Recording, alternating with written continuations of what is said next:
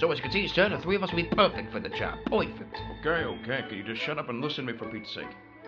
There's only one position open, all right? I can only hire one of you. That's all.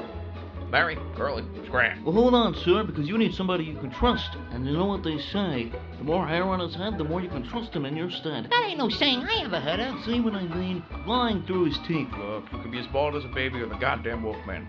All I care about is your experience. Well, then, I'm your man. I fought 15 years in the Great War. Ah, fool, he can't even count that high. Me, on the other hand, I can count all the way to 100 only using my fingers and my toes. Not just any experience, numbskulls, I mean in sanitizing. Oh, well, I'm always sanitizing about the pretty girls. Said sanitizing, you maroon. Yeah, sanitizing. You know this position is for cleaning the septic tanks every weekend, right? Oh.